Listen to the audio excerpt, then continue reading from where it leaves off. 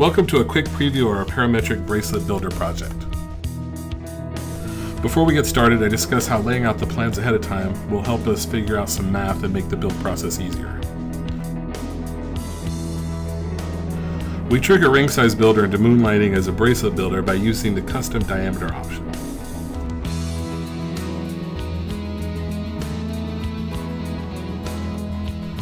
This becomes the base of our bracelet builder. By changing the diameter of the height of the bracelet, we automatically set the width.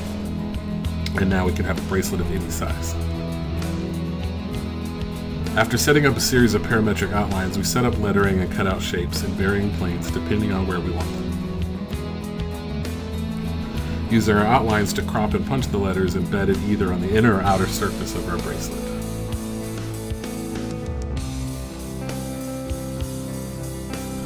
Then a simple Boolean subtract will leave our cutouts at the precise depth we want and matching the curvature of our bracelet. Finally, we do some testing and troubleshooting as needed. We now have our perfect parametric bracelet builder that we can save into the library for use over and over again. Don't forget, 3Design Care members will find the full video in the Training Lounge section of the forum.